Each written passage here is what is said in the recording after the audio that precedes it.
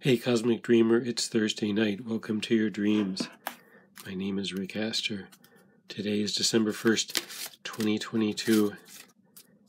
And if anyone is keeping track, this completes the second year of dream card reading, so thank you for continuing to watch. Tune in, drop into your dreaming body, connect to the intelligence of the universe. You create your future. That's what this card from the Pink Oracle card says.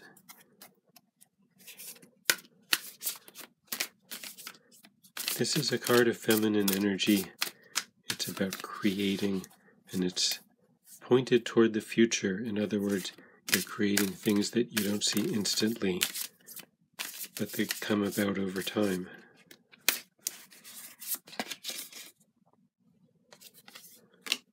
The Six of Pentacles in reverse is the card from the Lightseer's Tarot.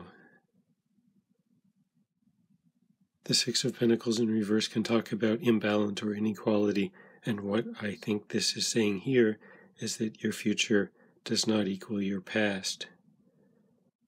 You might have a vision for your future, and you might say, well, that could never happen because that doesn't follow from where I've been, when the truth is that could happen and it doesn't have to follow from where you've been. Watch how this happens in your dreams. A dream goes from one place to another, from one state to another, with only a hint of a connecting thread to trick you into thinking that the second one followed from the first one.